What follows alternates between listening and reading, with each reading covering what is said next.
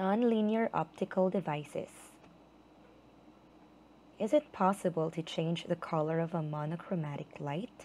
Say you have an input of a red light passing through an NLO sample. Do you think it would be possible to produce an output of a different colored light? Well, not without a laser light. Nicholas Blumbergen, born in 1920, has carried out pioneering studies in nonlinear optics since the early 1960s. He shared the 1981 Nobel Prize with Arthur Schawlow. Let's compare linear optics with nonlinear optics. In linear optics, optical properties such as the refractive index and the absorption coefficients are independent of light intensity. The principle of superposition also holds true in linear optics. In linear optics, the frequency of light cannot be altered by its passage through the medium, and light cannot interact with light, which means that two beams of light in the same region of a linear optical medium can have no effect on each other, thus light cannot control light.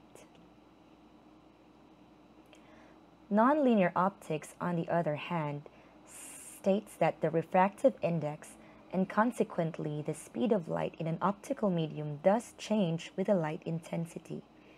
The principle of superposition is violated. Light can alter its frequency as it passes through a nonlinear optical material, for example a crystal, and it can turn red light to blue light. And light can control light, which means that photons do interact or undergo entanglement. In nonlinear optics, light interacts with light via the medium. The presence of an optical field modifies the properties of the medium, which in turn modify another optical field or even the original field itself.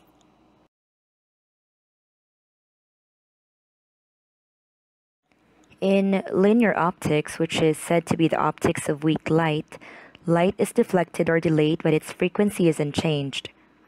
Meanwhile, in nonlinear optics, which is optics of intense light, we are concerned with the effects that light itself induces as it propagates through the medium.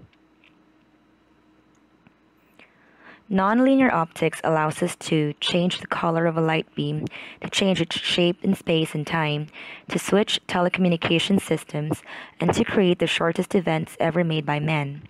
In the example, sending infrared light into a crystal yielded this display of green light. In linear optics, a light wave acts on a molecule which vibrates and then emits its own light wave that interferes with the original light wave. On the other hand, in nonlinear optics, if irradiance is high enough, vibrations at all frequencies corresponding to all energy differences between populated states are produced. Nonlinear optics is the study of interaction of light and matter. We can control N by the light itself or manipulate one beam with the other. N, by the way, is the index of refraction of light.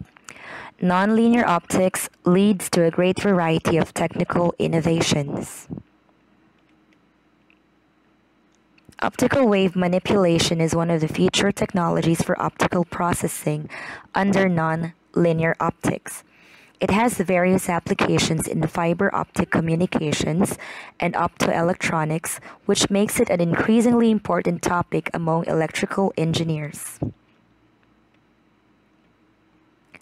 Nonlinear optics is the science of materials that do not behave linearly when exposed to light, and one of the major applications of nonlinear optics is a phenomenon we call second harmonic generation.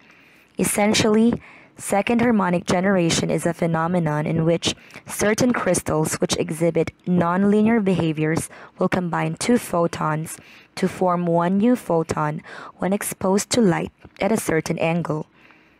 This allows the production of some frequency of light from a source of half the frequency.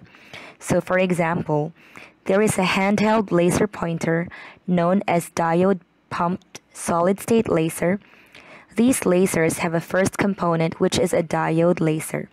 It produces laser radiation at wavelength of 1064 nanometers. And then, this light is shown into a special frequency doubling crystal, which creates the second harmonic generation, and that produces light at 532 nanometers, which rather conveniently is green light. And since our eyes are more sensitive to green light, that makes these lasers very useful. Monopotassium phosphate is a chemical substance that, when crystallized, functions as a nonlinear element, and in particular does second harmonic generation or frequency doubling. In fact, it is most commonly used in that exact application for green laser pointers.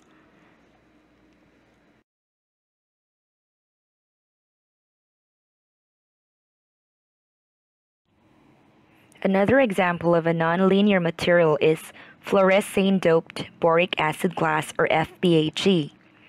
So in a chemical point of view, nonlinear crystals play a key role in the propagation and generation of second harmonic and third generation light waves of different frequencies in nonlinear optical devices.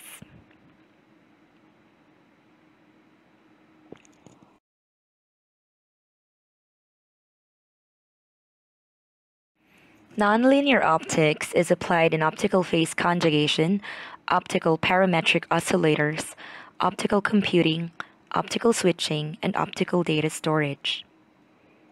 More commonly, nonlinear optics is used in light detection and ranging, or LiDAR, high-resolution spectroscopy, medical research, environmental monitoring, display technology, and precision frequency metrology.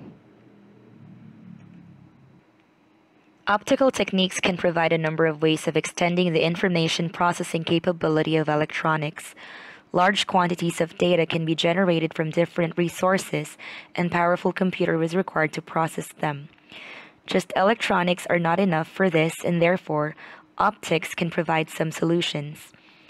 Digital optical computer requires the use of nonlinear optics.